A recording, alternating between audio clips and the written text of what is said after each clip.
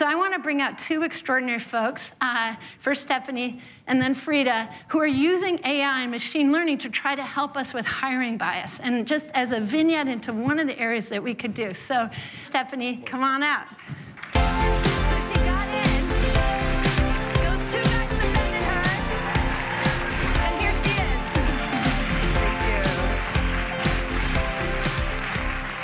Hello, everyone. So as you can see, I'm working on a product focused on mitigating unconscious bias. I'll show you a little bit of the screen so you can kind of see how the product actually works. So, just hitting play here. Yep. So as mentioned, we connect candidates algorithmically to jobs. We remove name, photo, age, any indication of identity. So you're only judging people based on how well they fit the role. And we're using AI and ML to strengthen the fit score by leveraging performance data. So we're not relying upon historical models of success to determine who's a good fit for a role, because we know that those models are skewed to benefit who's been historically successful. And while you're making decisions anonymously, we also track the demographics of the people that are going through every stage of the funnel, so you can identify where bias may be impacting key decision-making, from that initial phone screening to the final interview and beyond, even getting into compensation equity, performance reviews, and promotion rates. And lastly, a couple years ago, I released a product focused on companies where we actually analyzed the overall equity, diversity, and inclusion of over 200 tech companies based on things like the percentage of women and people of color they have on their board, the demographics of their executive team, their overall U.S. workforce diversity, and also the benefits, programs, and initiatives that they're implementing to focus on inclusion. We haven't really quantified inclusion, which is a major, major issue in terms of keeping women and people of color employed in a lot of big companies. And I was surprised to find the impact of this. We had a lot of companies come to us saying, oh, we don't like our score, this isn't fair, you can't compare us to companies that have much larger budgets. The reality is they're doing this. They're using algorithms to rate and rank candidates in ways that aren't normalized, that aren't fair, because they aren't annotating the data with demographic information. And so that's the strategy that we've used for Blendoor. So I'm just gonna reinforce the importance of this book. Dr. Kathy O'Neill is one of our advisors, and she really talks about how fundamentally these algorithms are kept secret in a black box. And for proprietary reasons, we don't know what's going into the decision-making around who gets hired and who doesn't. So highly recommend it. Check out the TED Talk in the book, and that's it. Thank you. Okay, cool. Stephanie Lampkin. All right, so I think you're going there. And then next up, Frida Polli, you're coming on out. All right, so.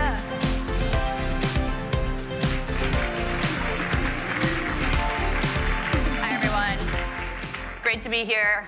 Me and my 18-month-old pregnancy that I got going on here. So I spent 10 years as a cognitive neuroscientist at Harvard and MIT, and then I went to business school and saw recruiting for 2 years firsthand, because that's what MBA students do, and that's how I came up with the idea for pymetrics. So pymetrics uses behavioral neuroscience and AI to help companies hire in a more predictive and way more diversity-friendly way. You guys all got a chance to go through pymetrics, and I'm going to show you some really, really cool results. But our platform is very complementary to what Stephanie has built. We actually don't use resume data at all. We look at over 80 cognitive, social, and emotional measures to see how people fit to different roles. And the key behind the platform, there are really three key aspects to it. One is that the data we collect is largely unbiased. One of the challenges with data that's out in the public domain right now is that, if you look at differences in data sets between men and women, they're oftentimes very strong, and it's hard to extract signal without getting rid of the bias. We specifically created cognitive, emotional, and social traits that we knew were not going to show gender and ethnic bias, and also socioeconomic bias as well. So that's one piece of the equation that's super important. Then we train on a representative set of high performers within a company to understand what's really driving success. And you might think, wow, isn't that going to cause a problem? Because that group may not be as diverse as we would like. And so back to the fact that we really try to make it as representative as possible, but also back to the fact that if the data that you're collecting from men and women is actually the same, your algorithms can be quite predictive and also lacking in bias. And then the third thing that we do, back to Stephanie's point about transparent AI, is that we provide, it's an open box or a white box system, so you can understand what is driving the decisions that we're making, and then we audit all of our algorithms before releasing them to make sure that they're recommending women and men and people of different ethnic backgrounds at a similar rate. So we really think that the combination of representative sampling, open box or white box AI, and as well as pre-audited algorithms can really take Megan's message that AI can be a force for good or a force for bad. It's like electricity, can kill you or can keep you alive. And I really want to encourage everyone here to think of AI as a tool for increasing equality, increasing representation. Companies that we work with, Unilever, Accenture, we have over 100 enterprise clients at the moment using this technology live, have seen dramatic increase not only in gender representation, not only in underrepresented minorities, but also underrepresented socioeconomic populations, which quite frankly is a huge area of diversity that we all need to improve. So thank you very much for listening. And if you didn't get a chance to go through the platform before the conference, it's still open. Would urge you to do that, and we've got some cool results coming out of it. So come, I guess you guys, yeah, thank you. Yep. So the main headline from us is, let's take a hold of these tools and let's start applying them to areas where we have really serious problems. I mean, some people have decided that self-driving cars are the most important thing to work on. I think, rural child poverty, hiring, equality are also equally, if not more important. So we can do that. But we have, one of the great things is a lot of oppressive messages around us that tell us we don't do math. Stephanie, you have this fabulous origin story that you got to share. Yeah, my mom was actually homeless for a little bit while pregnant with me. I was conceived in Tuskegee, Alabama. She moved in with her sister, who is a computer scientist at the University of Maryland, College Park, in 1984, when about a third of all CS degrees went to women. So I always tell people my first image of a computer scientist was not a white guy in hoodie and flip-flops. It was someone who looked like me. And so I went on and became a full-stack developer, APCS, Stanford, MIT, applied for a job at Google, analytical lead role, and they told me I wasn't technical enough. That they would keep my resume on hand in case a more sales or marketing position opens up. And I found out at the time, of 55,000 employees, they only had 12 African-American women in technical roles.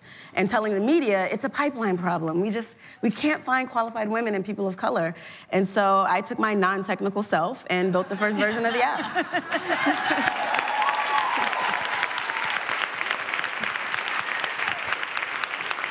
Awesome. Having been at Google for years, most of the things that I worked on in diversity, I work in the beginning of a lot of things I had to do in spite of the company until they finally started working, and then we could finally push them in, and often other people, Lazo, would take credit for it. So, that's the way it is. So there's so much bias.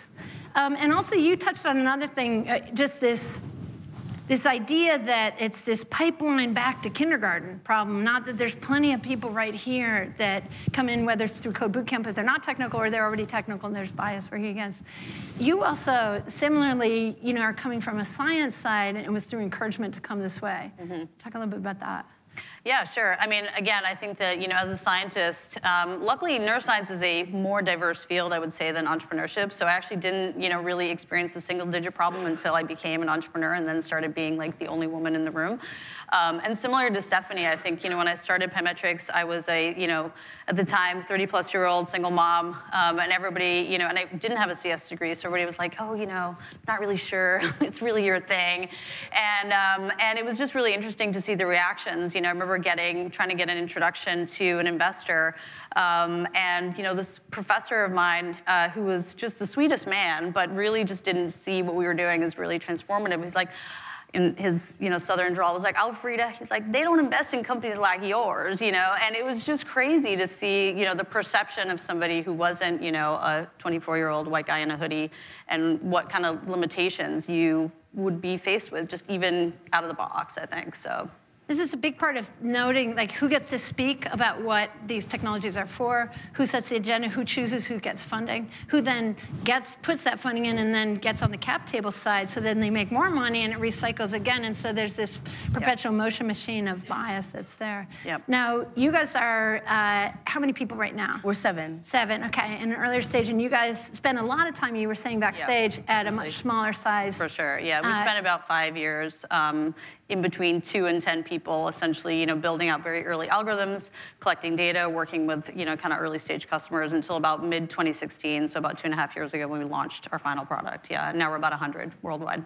Fabulous. So just, the stages of building these companies. Now, one thing I want to do is you guys did some people in here, some people took the pymetrics, signed up for pymetrics, yes? No? Yes? Yeah, okay, there they are. Okay, so I think about 20% or so folks. And you found a very interesting result. Can you share that? Do we have the slide? We can just pull it up. Just bring up the... So we went through everyone's registration data to figure out... The blue slide, there you go. Yeah, what the current top 2 careers were. Now, again, we did this, we had titles and companies, so the first was marketing advertising, not a surprise. And the second was HR recruiting, also not a surprise, and that's great. For the 20% of you that ended up going through pymetrics, and again, could not be a representative sample back to the fact that maybe they were like more excited about this tech platform. However, the top 2 careers, nothing close. Engineering was the top one, and product was the second. Those would have been the recommended careers for the 20% of you that went through. So obviously very different than what was, coming in through the audience, which is really cool, right? So it's a question, I mean, it's cool, maybe it's slightly depressing in the sense that, you had the experience, like Stephanie, of like wanting to pursue a technical career, being told that you weren't technical, but I think this really shows the promise, right, of what AI and unbiased data can do, because if companies are now using algorithms that spit out results like this, as opposed to what we're seeing in the real world, I think that's really the promise of unbiased technology and hiring, so. Thank you. Thanks for doing that. And I think it's a really interesting result. Also, if you think there's so many problems in the world, and why are we like not playing this part of the orchestra? Why are we not including these technologies? I got to talk to Gloria Steinem a little bit earlier about the moment when the birth control pill was founded, was being discovered, invented, and how Catherine Dexter McCormick was a friend of Margaret Sanger. She happened to have a biology degree from MIT from 1904, and she was, like Melinda Gates, the inheritor of a very large fortune, the American Threshold fortune, so she's the money behind that. So her science and her funding is so. What would you guys say, we have just like a couple minutes, what would you say to folks about the challenges and what you would encourage folks to go use these technologies for whatever it is you are trying to invoke in the world? And maybe part of it is, I mean, you guys are scientists, technical folks, some people may or may not be, this idea of all of us and working together and finding techies. I especially tried in my examples to show you young people who are ready to do this work, because you can pull them as your number 2, 3, 4 in this. Any thoughts? The biggest challenge is the data problem, right? We need more women and people of color getting on LinkedIn, getting on some of the data sets that we're drawing from, so that we can become better at assessing what signals are correlated to your success. Because right now, we're sort of left with historical data sets. And so we know what a really successful white guy could be, and we've built rubrics around that. But until we get more data around you and what makes you successful, we're very limited in our ability to sort of bake in what I call algorithmic empathy, where we're proactively creating rubrics that can track why you'll be successful, and that's sort of where I've dedicated a lot of our time and resources. Yeah. And on that note, I would just say that looking at different types of data, like people's actual aptitude or potential and from a cognitive and emotional perspective, can really help with that, right? Because that's where you can train on sets that are not as representative and still get really great, representative algorithms. So I think that that's one thing.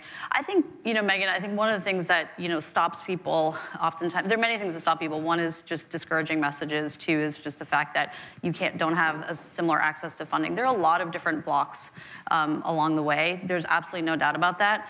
I do think that surrounding yourself with an inclusive community, so at pymetrics, we're over 50% women, we're over 40% non-white. And I think that surrounding yourself, whatever you build, surrounding yourself with an inclusive community can really buffer you from, I think, some of the forces that, like writ large are kind of, maybe not in your favor, but I think that if you can build your community to really, push you forward, I think that's one of the things that we've tried to do at Pymetrics. Yeah, and it's sort of ensemble teams working together. Yep. Yeah, so we are out of time. I guess one thing I would share was that I was at the Heartland Summit in Arkansas, and we brought a fabulous entrepreneur who's running an incubator in Oklahoma. And what they did, which is interesting in this same way of teaming up, they found that the tech entrepreneurs all wanted to work on particular topics that were very similar to stuff we've already seen, restaurant, delivery, whatever. So they went to the community organizations in town and just had people spend time together. I know the New York Blend team is here, getting people to spend time together to see the real problems in their communities and how AI, machine learning, data science, and these technologies, and the network of all of us can apply to this is really urgent. The problems are harder, and so they don't need just a coder who can go on their own and make a car drive down the street by himself. Yeah. They really need a lot of us on these really hard problems, and they're very cross-functional. So our message is please join us in the world of AI. Absolutely. So thank you so much, you guys. Thank you.